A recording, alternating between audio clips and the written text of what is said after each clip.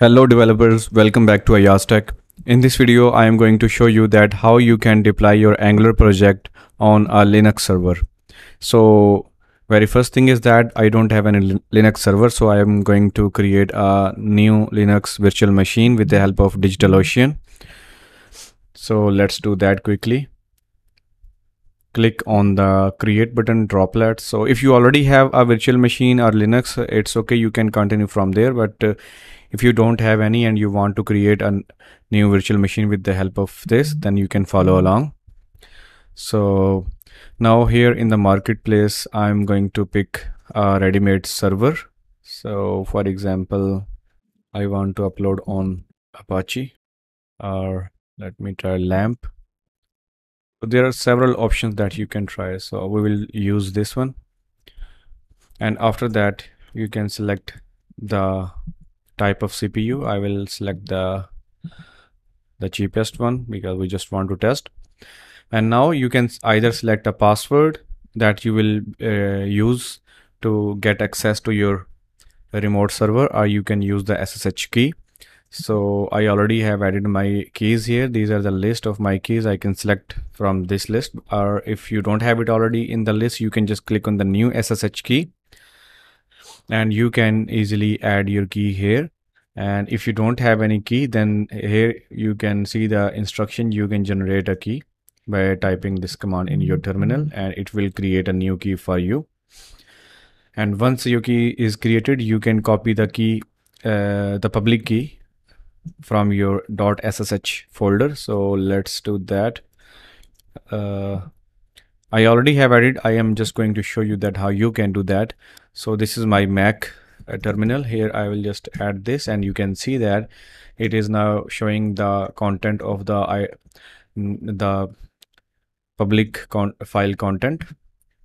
So you just have to copy it and paste it here, give it a name, and click on the add SSH key. But I already have it. I will not create it. So now just click on the key that you want to select, scroll down and click on the create droplet. So it will take a little bit time. Once it is installed, you will be able to access it from the terminal very easily.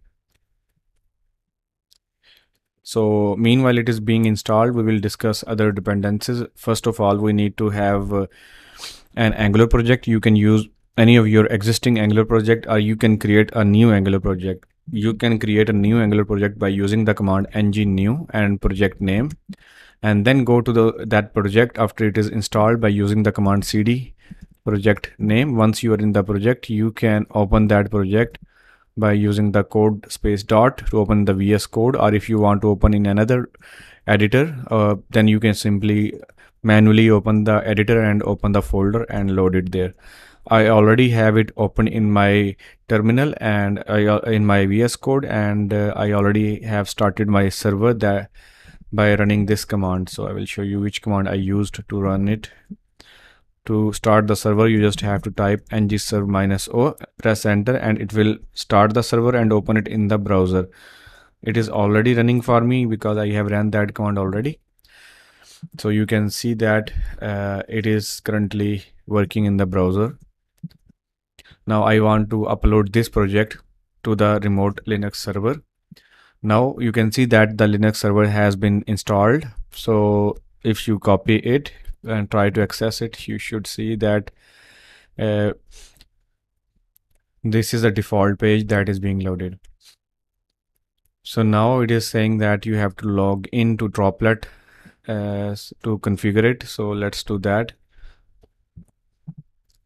Copy this IP address and open the terminal and type ssh root @ paste the IP address, press enter. uh,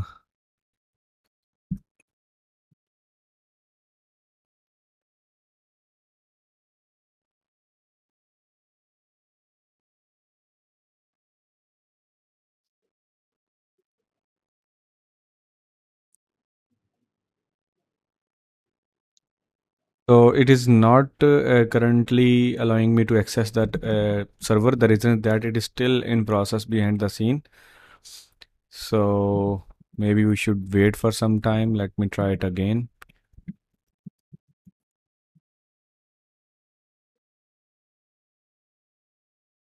Okay, now the server is ready and it gave me access to this server. Now you can see that I am already in my server, and these are the initial instructions and welcome message from the server. You can see that it has 22.0.04.2 installed by default, and it is telling you that in the web browser you can view by opening this URL. So this is the same IP that I opened earlier. So now you can simply go to this path and you can edit the index file, or you can upload your file. So let's try to edit my index file first. Here you can see we have index.html. I'm going to remove it, and then I will add a new HTML file. For that, add nano index.html. Here I will add HTML, or let me just add h1 tag. Control X, save it. Now if you reload it, you should see the content that I just added. So now we know that how to update the content of my server in the www/html directory. Now we need to upload our Angular project to this remote folder. So for that, you can see this is my Angular project.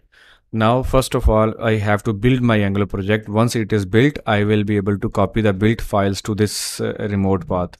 So let us build it first. So for that, type the command ng build, press enter.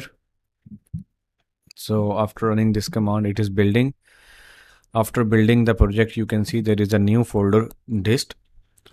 Now I need to run another command. I will show you. I have written it for you. So I will run this command. So this is the source path and this is the remote path. And here we will add the IP address. So let us copy the IP address from here.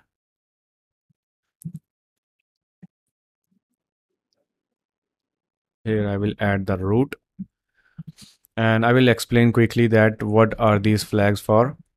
So -a means archive mode, which preserves the permissions, ownership, and other attributes of the files. V is for verbose mode, showing you the files being transferred. And for we are using Z to compress the data during transfer, which can speed up the process, especially when copying over the network. So that's it. Now I have to fix the paths. Once that is done, I will run this command. So here I am going to get the relative path of this folder. So type pwd, and this will give me the relative path of this project. Now I will add it here,